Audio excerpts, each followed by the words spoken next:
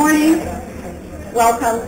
My name is Bernice Hawley. I'm one of the scientists at the Centre for Addiction Research at BC, and we're very delighted to be co-hosting this talk with research and capacity building in DHA, and I'm just thrilled on Friday morning to see the room full, and I told John he's a really big draw. So I'm going to just very quickly introduce John. But before that, I just want to acknowledge the unceded territory of the First Nations people on whom we are gathering together today, and for the privilege of being here. I'm very delighted to introduce John, and I've come to know him fairly recently because he is collaborating with us on our program of research in the area of managed alcohol programs. And so we had a wonderful afternoon yesterday looking at some of our protocols in the research and getting his value of expertise. And it's such an amazing thing when you can sit down with a clinician and a researcher who understands both sides of the practice and walk through what was happening in some of our data. That's my sort of informal introduction to you, John, but formally he is an internal medicine. He's in internal medicine and addiction medicine in Sydney and Brisbane, Australia. He originally graduated from University of Cambridge in the UK, and he's a clinician, researcher, teacher, and director of addiction services for over 40 years. Internationally, he has been responsible for the development of the World Health Organization audit questionnaire, has published 4 books, and is a highly cited researcher. Currently, he is a member of the Substance Use Disorders Working Group of the World Health Organization, and prior to that was part of the DSM-5 Substance Use Disorders Research Working Group. So I'm really looking forward to your talk, John. I love the title. What is this thing called addiction? So I'm looking forward to the answer. There you go. Thank you very much. And thank you for the invitation to be here.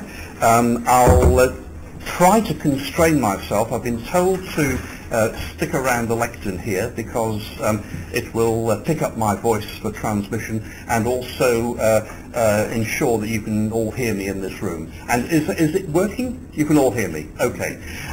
As Bernie said, I chose a rather provocative title of what is this thing called addiction. And I chose it on purpose because addiction, and indeed the nature of what we might call substance use disorder, substance use problems, has been a subject for considerable debate, indeed considerable controversy. If you had a visit, or the human race had a visit from an alien from another planet, the alien would say, it's really quite easy what these addictive disorders are. They're related to a particular substance. Or maybe these human beings do something silly like gambling too much. So what's the problem? You disagree about the nature of these disorders. There are all sorts of different conceptualizations. And the alien might come to the conclusion that we human beings aren't half as smart as we think we are.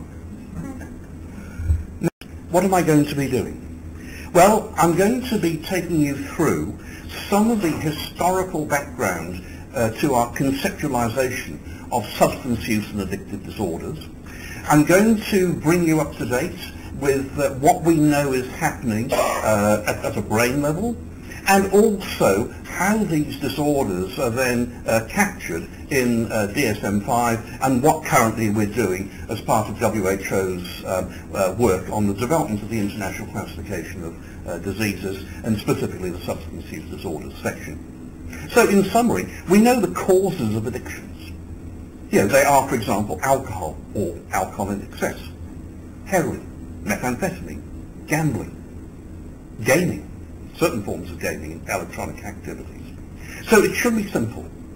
But there are so many competing philosophies, so many schools of thought, which have not, in my view, integrated sufficiently well, and we disagree about what is it.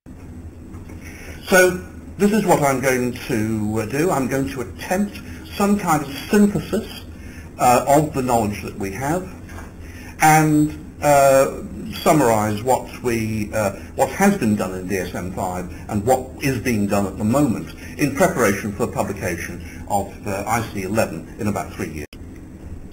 These are some of the competing schools of thought. No wonder our alien is puzzled. And so what do we have? We have views that substance use or repetitive substance use represent some form of moral failure. Your neighbours across the border call it moral turpitude, a wonderful 19th century name which still features on the US visas. These days, people would call it a character defect. In the 19th century, the sins of the father visiting upon the sons. In fact, where does that come from? That comes from Genesis, the Bible. So it goes back a long way. And you see this illustrated in this very famous line engraving by Hogarth. And this, of course, is Gin Lane in London. And when you look at this engraving and you see this rather dissolute woman who's so intoxicated, she's just, her baby who she's breastfeeding has fallen out over the railing onto the floor below. Would you not think, if you were an observer of that scene, if you were the alien, might you think that that person is suffering from some kind of moral failure, character defect, to get herself into this situation? The modern day equivalent of moral failure or character defect, and this is not just a historical sort of, bit of interest. The modern day equivalent of moral failure is the self-inflicted condition. Our politicians in Australia, particularly of certain political persuasions, use this self-inflicted condition very frequently. That's what they understand, that people who have substance disorders or addictions have brought it on entirely themselves, and they are responsible for their own failures, and if you come from a certain spectrum of politics, then they just have to, they just have to put up with it. That is actually very unhelpful. All these conceptualizations are very unhelpful for engaging people who have these disorders, and it contributes to the negative view that so many of our patients and the people who we provide services for and try to engage have of themselves. Okay, now we come to the issue of personality disorder. Are substance disorders and addictions simply reflective of, or even epiphenomena of, a personality disorder? Well into the second half of the 20th century, this was assumed. Here are statements from DSM. The first edition was published in 1952. Substance use disorders are usually symptomatic of a personality disorder. A direct quotation. DSM-2, published in 1968. Substance disorders are grouped within the personality disorders, and they are only distinguished from them by the presence of withdrawal symptoms. The world, though, did move on, and by 1980, with the publication of DSM-3, substance use disorders were classified separately from personality disorders, and for the very first time they had specific diagnostic criteria. And so the DSM-3 committee said, okay, these are discrete disorders in their own right, and we need to distinguish them and have clear boundaries between them and other mental health or behavioural or personality disorders. Okay, coming back to this summary slide. A very prominent school of thought has been over many years, particularly from the mid to late 1950s onwards, the epidemiological public health and social science schools of thought. And of course, Canada has a great tradition in this, dating from the 1960s onwards. The epidemiological school of thought, pardon me, has a view that problematic alcohol and drug use is simply a phenomenon of excessive consumption. Consumption is the key thing in a society. Consumption in itself is determined by physical availability, price in relation to disposable income, cultural acceptance, and a variety of other societal influences. So this school of thought, which has been very powerful, had a view, quite correctly, that that the experience of disorder, the experience of problems due to substance use, was simply a reflection on the amount of that substance which was consumed in that particular community or that particular society. And what they also indicated is there is no special relationship between the various consequences of substance use. So this school of thought shifted the emphasis from the individual to the population at large. And I think has contributed very considerably, but I think some aspects of that understanding have been overstated and overemphasized.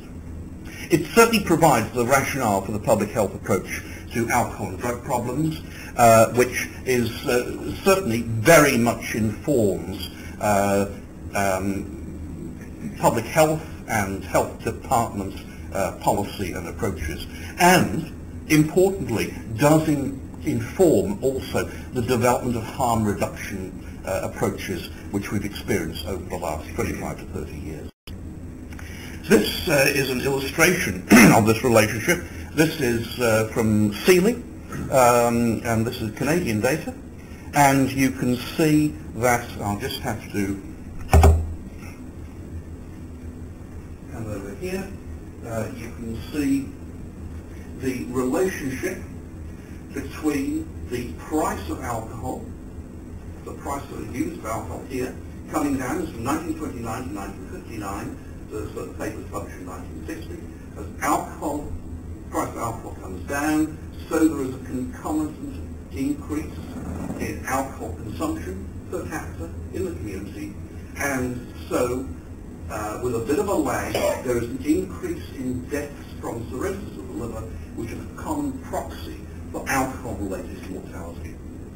So that is an absolutely fundamental study by Seeley, whose career I don't think survived too long after the publication of his paper, because of course this hugely challenges the whole concept of the promotion of alcohol consumption, the advertising, and so on. Okay. We now move on to the contributions made by behavioral psychology. Both and also some of the earlier schools, such as classical or Pavlovian conditioning, operant conditioning. Particularly influential has been social cognitive or social learning theory, established by Alfred Bandura in the 1970s. Now, this broadly, and please recognize that I'm a physician, I'm not a behavioral psychologist, but this is my take on it. That the behavioral schools of thought, particularly social cognitive theory, teaches that substance use, repetitive substance use, is an acquired behavior. What is learnt can be unlearnt. Use can be modified, therefore. And its original interpretation, it is not necessary to abstain from the substance in order to move on in your life. Controlled substance use is feasible because you can unlearn the aberrant behavioral patterns of repetitive substance use. This was the dominant view when I was, I suppose, learning my trade in the mid-1970s. Now, we then have radically different takes on what substance disorders are. And they are numbers 9 and 10. It's a disease. It's a biological predisposition. So the people who would say it's a disease often are the people who are in recovery themselves from a substance dependence or an addiction. Do they have an understanding that perhaps some of the professional schools of thought don't? They certainly live that life. Okay. A biological predisposition. This is exemplified by a statement that so many people say, that I knew I was different because when I had my first drink or smoke of dope at the age of 15, 16, it had an effect on me which was quite different to other people. So in the population at large, there is also quite a wide view that people have a disease process. Okay, so how is our alien coping with all these different understandings? Not well. What's he thinking of the human race? Not much. Okay.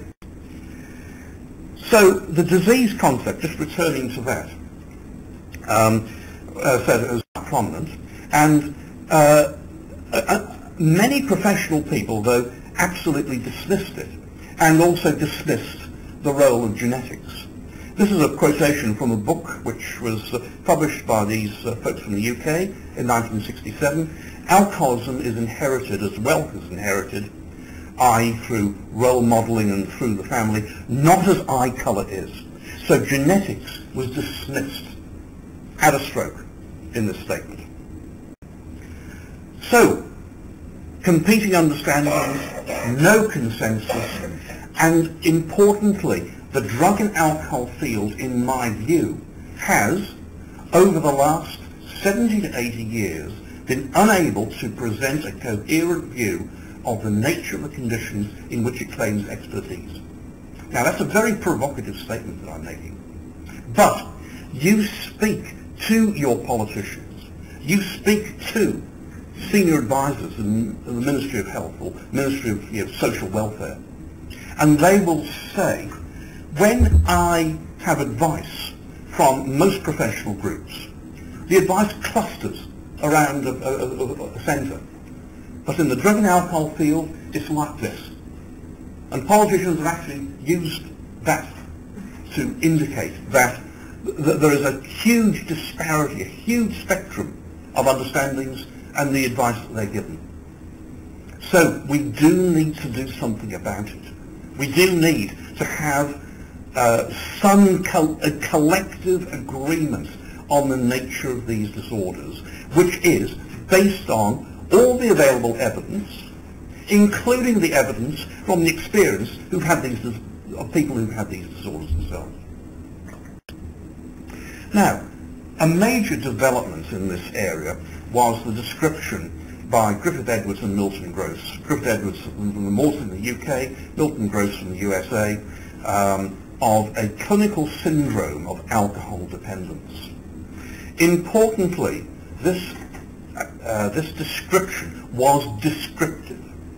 It simply stated what were the main features seen and experienced in people who were considered to have alcohol dependence. It was not a theoretical explanation, not etiological. A lot of the explanations that I've put up in my summary slide were etiological or even theoretical ones. So this is purely descriptive. And what they said was that there does exist a syndrome of alcohol dependence. This syndrome, it comprises a strong desire to drink alcohol, preoccupation with drinking, and in the proportion of people, withdrawal symptoms when they stop. This was taken up worldwide and featured in DSM-3R and also in ICD-10, which were published in 1987 and 1992 respectively.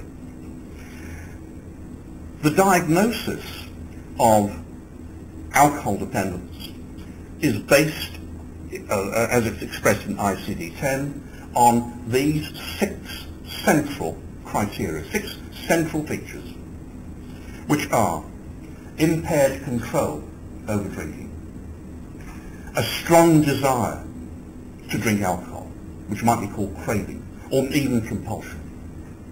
Preoccupation with drinking, that's salience.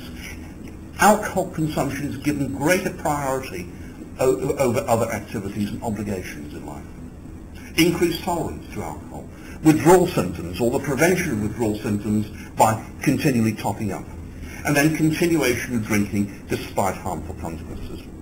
In ICD-10, you need 3 of these to occur together repeatedly in a clustered way to make that diagnosis for at least a year or continuously for 1 month. So this is a descriptive syndrome which is not beholden to any particular school of thought or etiology or philosophy. It's purely based on observation. Since 1976, the concept of a dependent syndrome, which is largely synonymous with the term addiction, has been accepted successively for a whole variety of different substances, and also more recently gambling, and it looks as if it will apply to what we call gaming addiction, particularly internet and electronic games addiction. It also applies to a certain extent to other conditions which are ill-defined and probably rather uncommon, like exercise addiction. Okay, now what have we learnt over the last 15 to 20 years in particular? Obviously there have been continuing developments in our epidemiological knowledge. There have been continuing developments in our understanding of the psychological mechanisms by which substance use becomes repetitive. But accepting that in a number of people substance use does become repetitive through those psychological mechanisms, through the social influences, how does repetitive substance use then go on to something that we call addiction, which has an inbuilt tendency to self-perpetuation, where instead of there being external influences which influence and determine the recurrence of repetitive substance use, there are internal things happening which do so. And to summarize all the neurobiological research would be an impossible task, certainly in this time. But so what I've chosen to do is to give you some information on the neurocircuitry, the developments in the neurocircuitry of substance dependence and addiction, which I think has given us the greatest insight to what is going on when we move from repetitive substance use, which is externally driven and can be internally controlled, to a form of use which cannot be easily or at all internally controlled.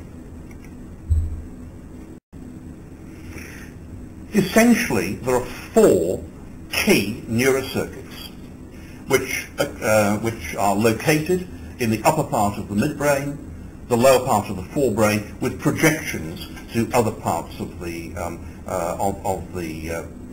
forebrain.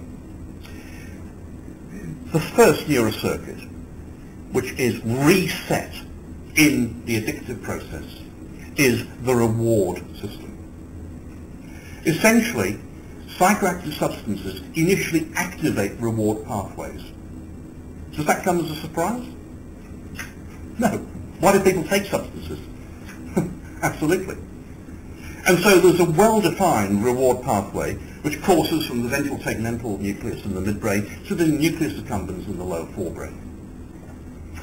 The reward pathways are subserved by the opioid system and also the dopaminergic system. Dopamine probably being the final common pathway for the experience of euphoria and the reinforcement of substance use. However, with repeated use of these substances, the activity of these reward systems is blunted. More substance is required to get for the person to have the effect that they're looking for. And indeed more substance becomes required to maintain a sense of comparative normality. This is tolerance, in part. Importantly, as a side effect of this, normal activities with rewarding effects become blunted or ineffective. And that would include walking along the harbour here, which is a lovely experience. I hope you never tire of it. It would include the company of friends and family. It would include, for those who are into this sort of thing, abseiling. I believe that's considered to be a rewarding activity. It includes sex. Now, these naturally rewarding activities are seriously blunted in people who have a substance dependence by the suppression of the reward system and the fact that the reward system, with its natural rewards, has been progressively taken over by that substance in the dependence process. A negative mood and motivational state ensues. So that describes some of the experiences of the people who you look after. So the reward system has been reset in the dependence process in a profound and enduring or hardwired way. Secondly, there is upregulation or overactivation of the alertness or the excitatory system. Most psychoactive substances suppress these systems, either directly or indirectly. With repeated substance use, there is activation of these brain stress or excitatory pathways as an adaptive mechanism to try to maintain a suitable level of alertness for survival reasons. The principal transmitters are glutamate and CRF. There is uncoupling of the natural anti-stress systems involving GABA and neuropeptide Y. What this results is heightened activation to exposure to cues or triggers for substance use. Do your people who have addictions experience being triggered when they pass a hotel or an alcohol outlet? Or the person with gambling addiction, does that person experience something when they pass a casino or a club where gambling is possible? Absolutely. Do people with these disorders experience a higher level of stress in their lives? Does that bubble over to anxiety, fear, agitation? Okay. The third pathway, which is reset, is what is termed the salience or priority pathway. Now, these pathways course in each direction from the lower forebrain to the cingulate gyrus of the frontal lobe. With repeated substance use, there is a rebalancing of this salience neurocircuitry in favour of continued substance use over other activities. Now, what are human beings' normal top priorities? Preservation of life, number one. Looking after your family and partners, yes. Then a bit lower down would be maintaining your income, productive employment in these days, having some fun. Okay, so those would be the top priorities in life. What happens with the development of a substance dependence is those priorities are skewed or perverted. What becomes the top of the priority list? Maintaining access to that substance. Maintaining the use of that substance. Sometimes recovering from the effects of the substance, only to look for more of the substance. So there is a resetting of the priorities through this salience neurocircuitry. Substance use becomes accorded progressively a higher priority for thinking and action over other tasks, enjoyments and responsibilities. Is that something that you see in the people who you are responsible for? Finally, there is impairment of the frontal inhibitory pathways. Now, the frontal inhibitory pathways come from the prefrontal gyrus of the frontal lobe, and they course downwards to the nucleus accumbens, which is the kind of reward center. Now, these are not particularly affected anyway, because you will appreciate that, I mean, a lot of our behaviors and actions and even thoughts are instantaneous things. But the frontal lobes are designed to stop our acting too much on those more primitive responses. Never terribly good in doing this, and what happens with the development of a substance dependence or addiction is that there is even less control of the more primitive responses from the frontal lobe than there used to be. And that means that people become more responsive in a rather primitive way rather than in a thinking or cognitive way.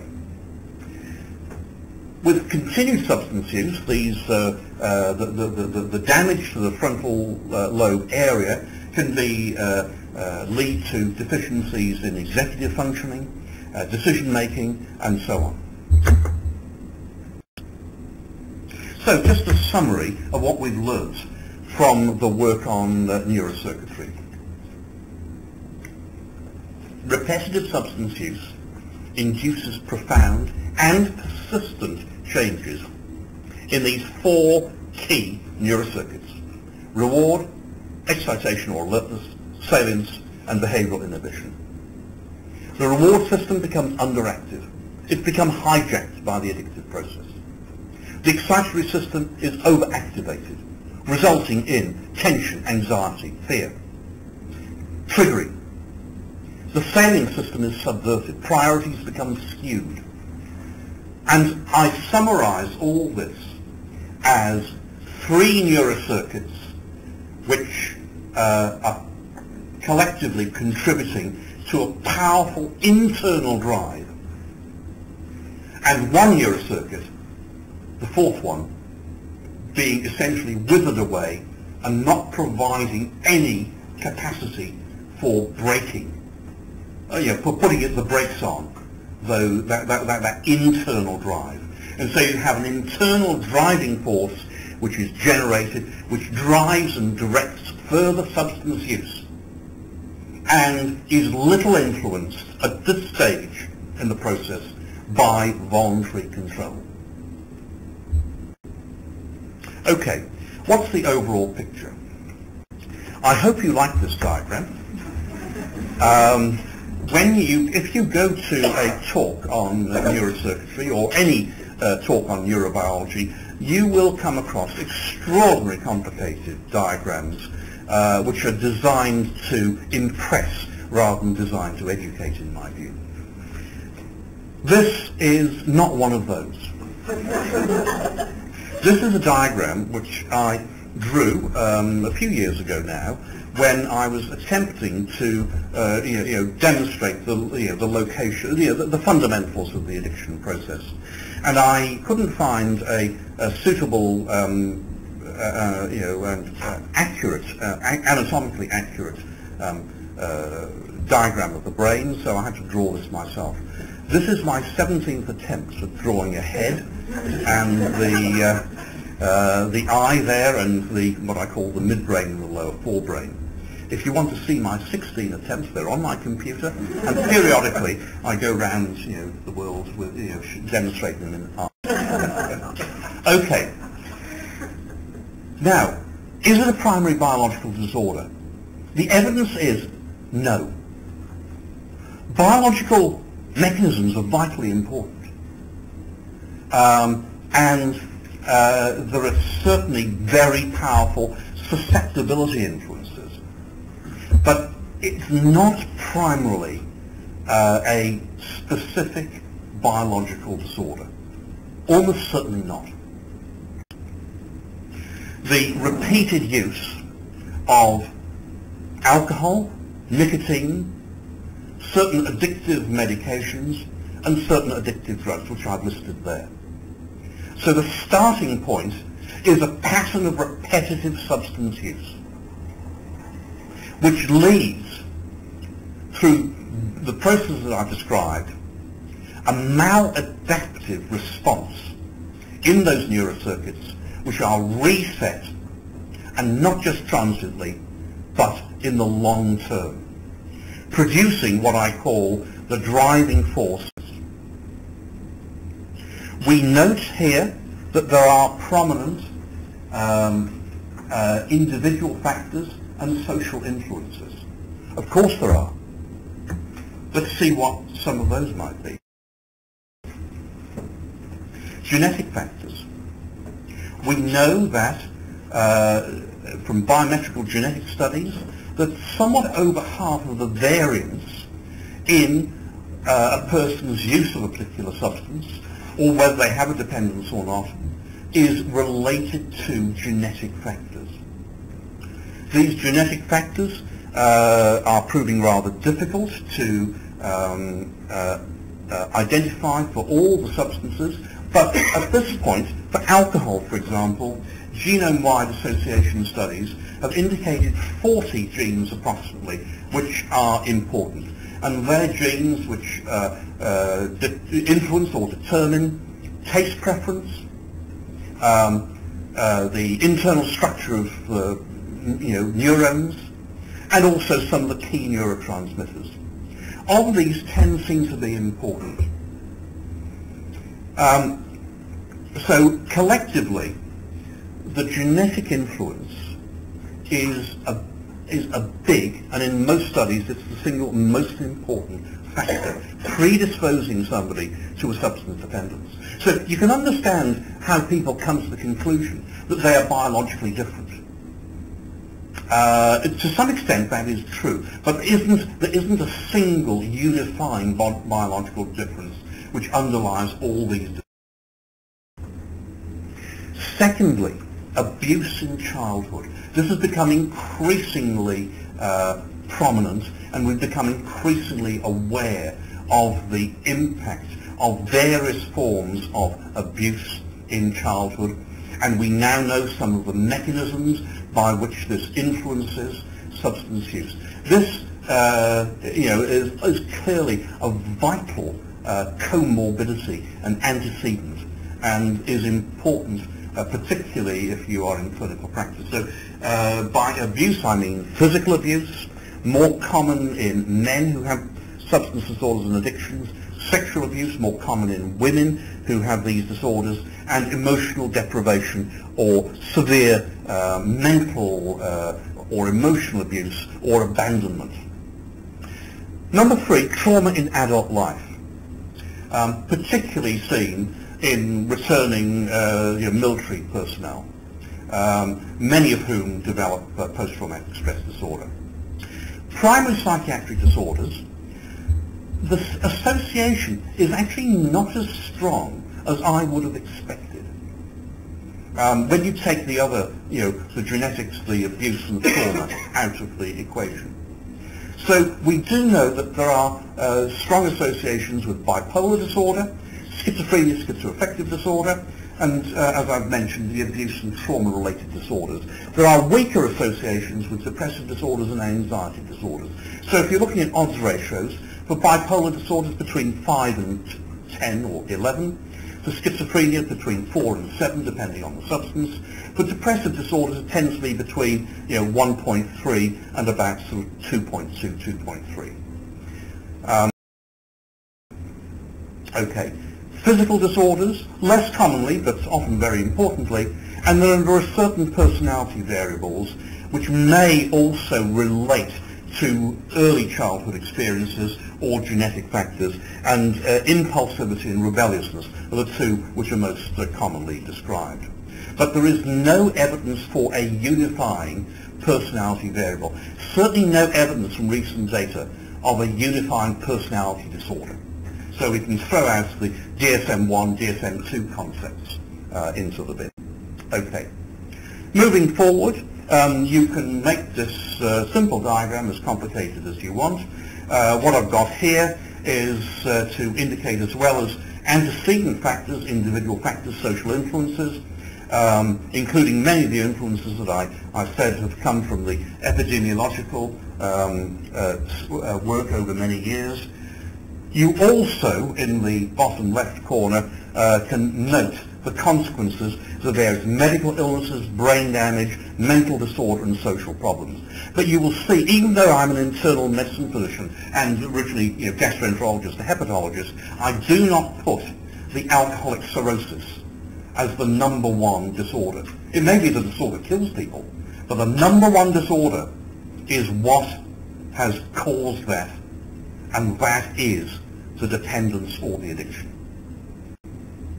And then in this one, which is basically the complete situation, I have added a couple of arrows to indicate that these consequences, rather than stopping or halting the addictive process, often contribute to it further.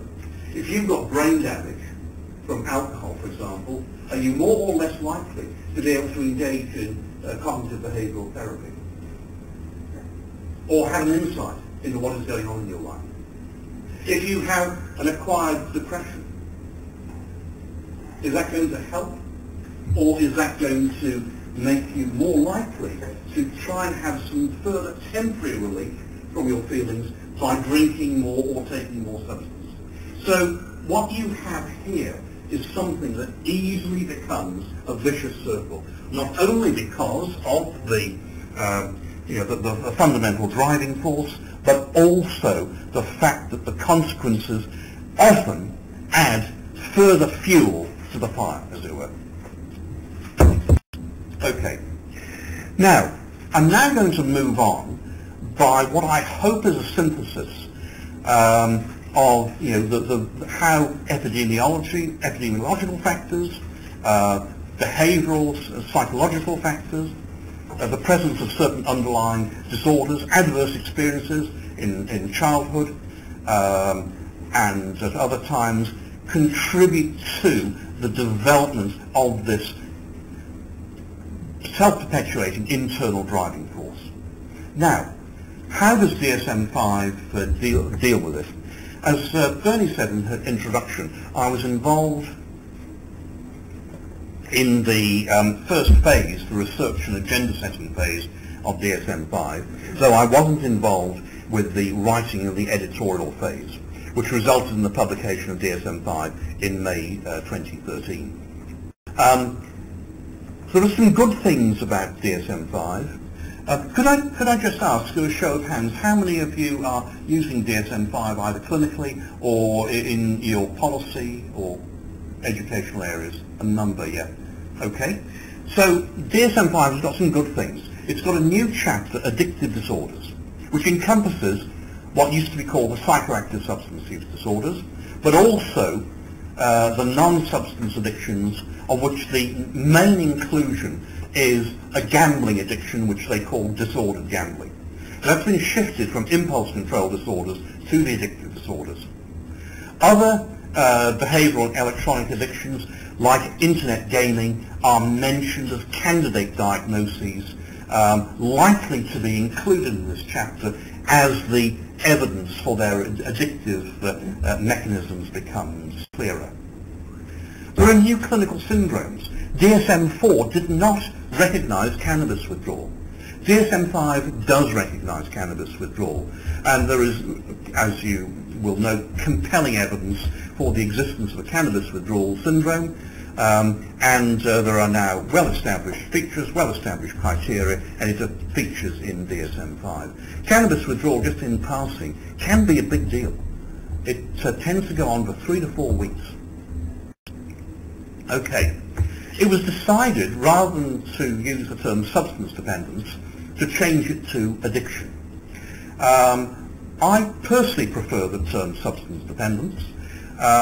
Addiction, I suppose I've grown up to in the view that the simple, unqualified term addiction was rather sort of negative and pejorative, even though I've used it in the title of my talk today. Anyway, that's too much of a deal. But what is, I think, a deal is that in spite of the burgeoning evidence for the mechanisms, including the neurobiological and the neurocircuitry evidence, that there's been a very significant broadening in DSM-5 of what used to be substance dependence to include substance abuse. And there are 11 criteria for this new diagnosis. Almost, but not quite. They lump together the 7 DSM-4 substance dependence criteria and the 4 DSM-4 substance abuse criteria. Put them together and said, okay, this is a new disorder. The rationale is that it was supported by epidemiological studies. I mean, there is a continuity in these processes that I've described. I'm not describing dependence as occurring because of a thunderbolt from above. It's not an all or nothing thing. Of course, there are dimensions of it. But one of the important things about diagnoses is that they are designed to help us communicate with our peers, with our patients, and to be able to say in a couple of words what is the general nature of the disorder, the condition that that person has. So DSM-4 substance dependence, in fact, performed very well as a diagnostic entity. So these are the 11 criteria for DSM-5 substance use disorder, covering alcohol, prescribed medications, and all the recreational type drugs. So how do we read them out? These are timed. Get that? I mean, why would you want to have 11 criteria which you've got to memorize, supposedly, for a single damn diagnosis? Huh? How are you going to teach your students that? Okay, and also, what we've learned about addiction and dependence is that it is a syndromal clustered disorder. Things tend to occur together. They tend to feed each other. And in DSM-5, you have the ultimately disaggregated condition.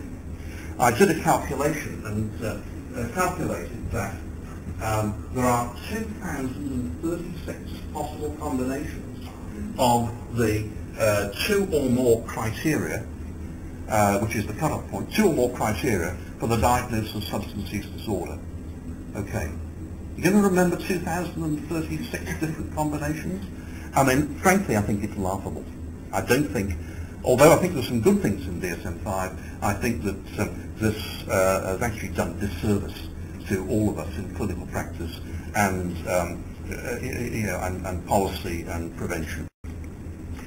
And if you have such a disaggregated syndrome and 11 criteria, can you explain it to your bedmaker's daughter?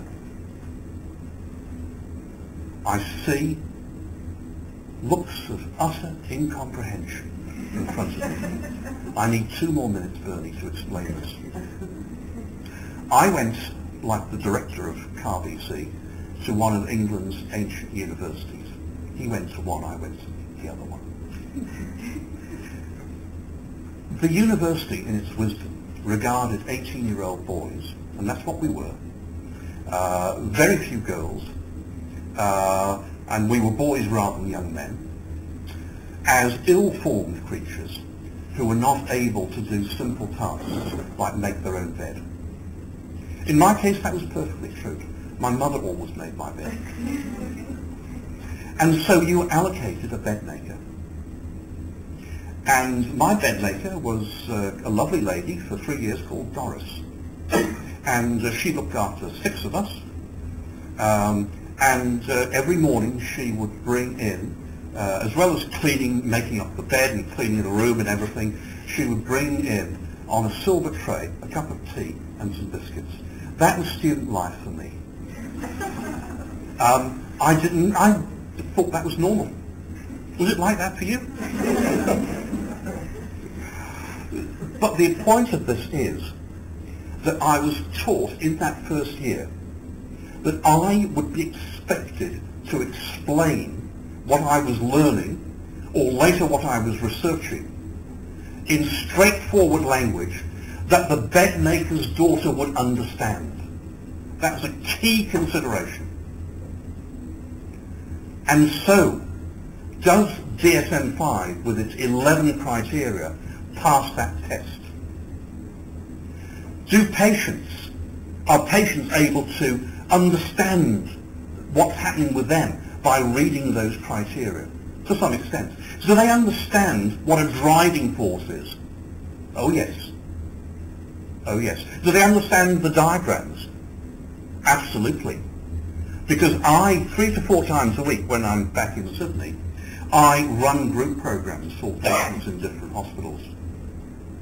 They get it. Even when I explain some of the more complicated circuitry and say, your natural rewards are blunted. Oh, yeah. They get it. Do the medical students who often sit in for these sessions get it? Eventually. But the patients get it because that's the life that they are experiencing. Okay. So I think DSM-5 has lost sight of the essential nature of dependence and addiction.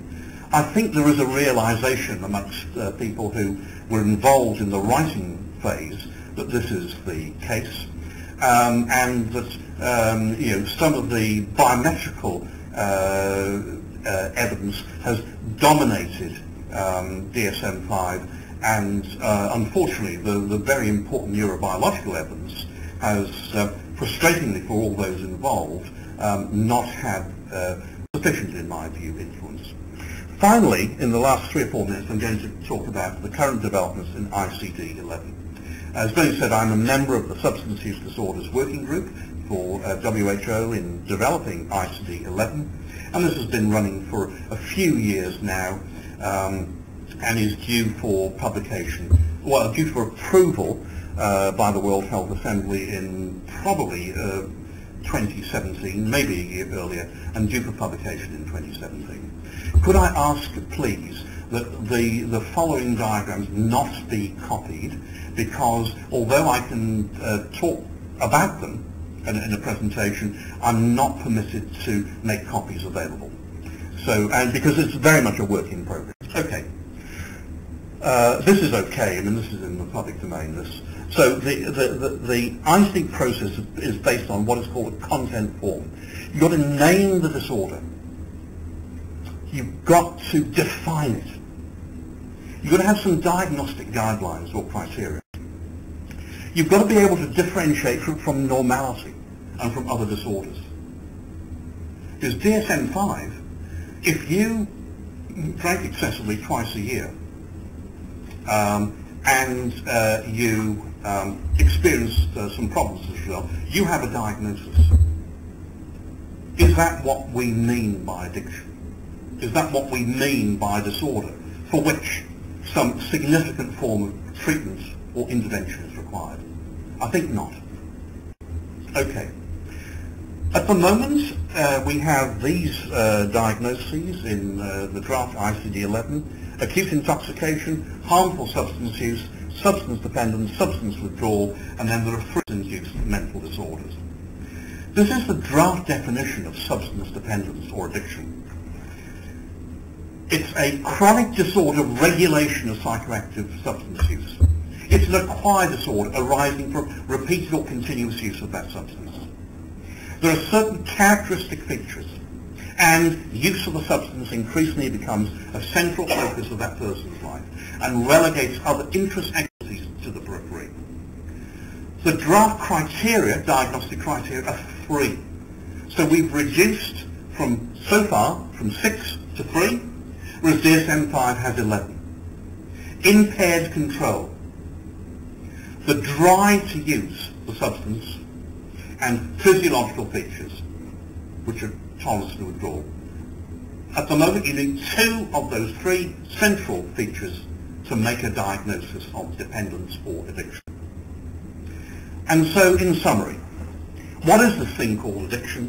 It's an acquired psychobiological syndrome characterized by the shift to an internal driving force to consume a substance. Furthermore, we know that as addiction becomes more and more entrenched, it becomes a more interconnected and tighter entity. It's not just a tick box of symptoms, it's something that we as professionals in the field have to understand the nature and the boundaries of the disorder, because our patients do.